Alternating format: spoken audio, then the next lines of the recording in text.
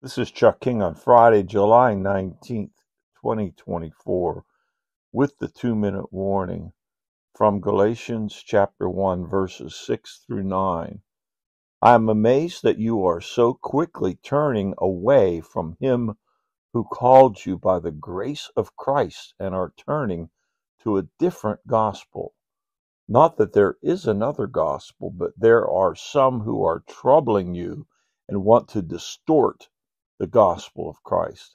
But even if we or an angel from heaven should preach to you a gospel contrary to what we have preached to you, a curse be on him. As we have said before, I now say again, if anyone is preaching to you a gospel contrary to what you received, a curse be on him. How important is it for us to cling to and adhere to the doctrines of the New Testament? It means everything. If we stray away from, or add to or subtract from, the content of the doctrines of the New Testament, then we are fulfilling what happened here in the church at Galatia.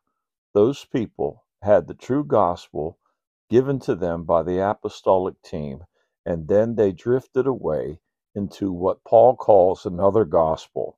They added to or subtracted from the original message, and Paul says that they should be cursed, even if they changed the gospel or an angel preached a different gospel.